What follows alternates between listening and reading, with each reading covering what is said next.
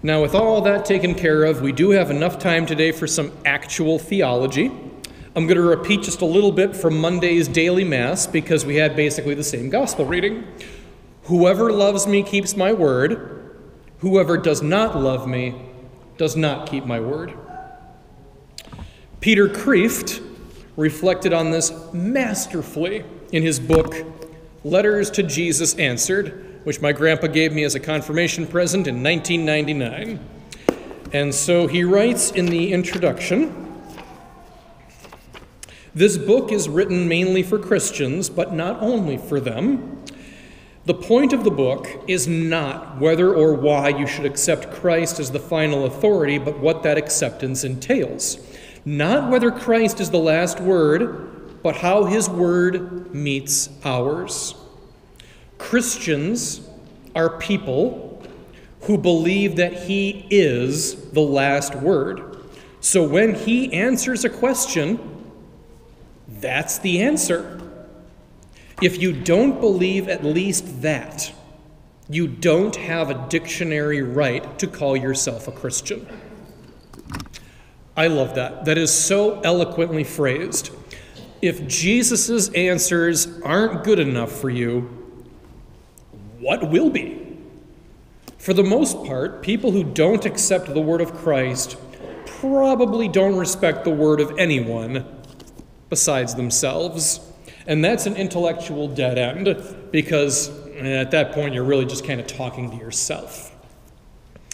Now, it's true that many things in life do not come with obvious answers, even if you know every page of sacred scripture. For instance, Jesus does not directly tell us how exactly to care for the environment. We need to apply biblical truth to that issue as best as we can, and there is bound to be some disagreement. Welcome to the real world. But some matters in sacred scripture could not be stated more clearly. Love the Lord with all your heart and with all your strength. You cannot serve both God and money at the same time. Eventually you'll pick one over the other. I am going ahead of you to prepare a place for you, and I will come back to you and take you to where I am, for in my Father's house there are many rooms. We have just enough time. I've got a cautionary tale about believing the word of Christ, and then we'll move on with Mass today. Back when I was at a Jewish Christian ecumenical conference, 10 or 11 years ago, I had a great time. It was awesome. It was lively, interesting, educational. Well, one guy there, a fellow Christian, he had been through some stuff. So his faith had just been battered by life. And he was, as they say, picking up the pieces.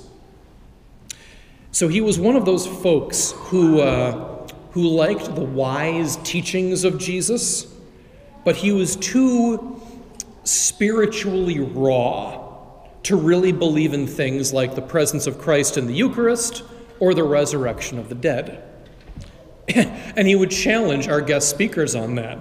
So after a few minutes of back and forth conversation during the Q&A portion, the speaker finally said to him, no, I'm not going to stand here and agree with you that the resurrection of the dead is an optional belief for Christians. I can't do that.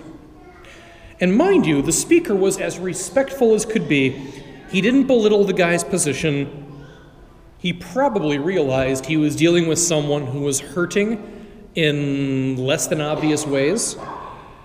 But at the same time, he had the wisdom to maintain the doctrines of the faith which define him as a Christian in the first place.